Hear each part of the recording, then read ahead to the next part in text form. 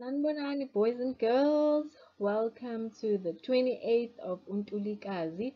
And today we're going to be doing revision on Eklasini in the classroom. Okay, I wonder if you still remember some of the vocabulary for Eklasini.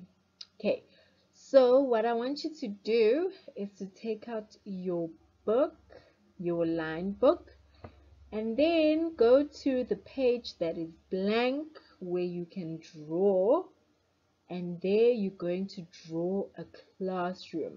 So there's a picture of a classroom that I'm going to show you. You do not have to draw exactly like it is. Just make sure that you have the basic things of a classroom. All right, so let's look at our classroom.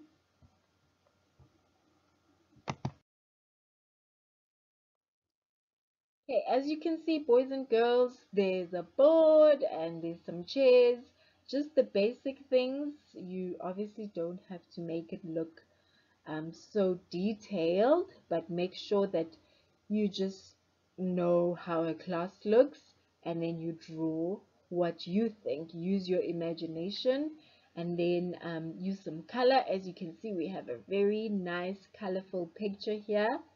And then what I want you to do afterwards, I want you to label all of the things that you remember. Okay, so as you can see, there's a board, there's a window, there's a table, I can see there, chair, a door, a book, pencil, pen, eraser. There's so many things that you can label, but remember you are labeling it in Isizulu. All right, so what I've done here, once you are done drawing, I have given you some words. Okay, so once you have done drawing, let's see the words that you can use to label some of your things in Isizulu. Okay, so here are the words. I did not put the English word because I need you to remember what it is.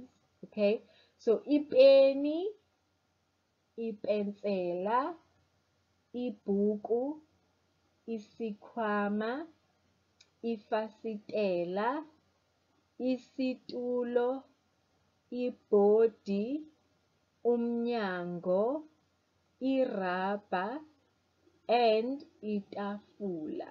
All right. So those are the words. I know that some of you know way more than that, and we had a lot of words actually in our vocabulary, in our blue book. But these are the things that I want you to label. Okay. So make sure that you have drawn your classroom and you have all of the stuff, and then go back, put a little arrow there, and then on whatever it is, like let's say you're labeling a chair, put an arrow that is coming from the chair, and then write isitulo. Okay, and then you do that with the rest of the words. All right, so I want you to pause here and finish that, because the next slide actually has the answers, but I don't want you to look at the answers before you actually label. Then once you are done, you can look at the answers and see if you actually labeled it correctly. Okay, so let's have a look once you are done.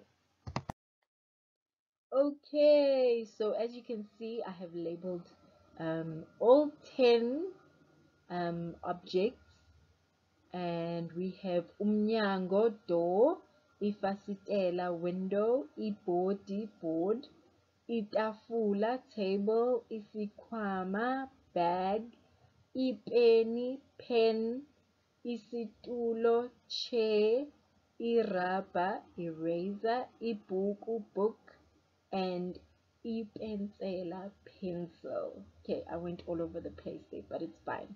Okay, so those are the things, and you can see I have labeled them. All right, so I hope you had fun, boys and girls. Have a lovely rest of your day, and you will hear from me tomorrow. Salam gahle, boys and girls.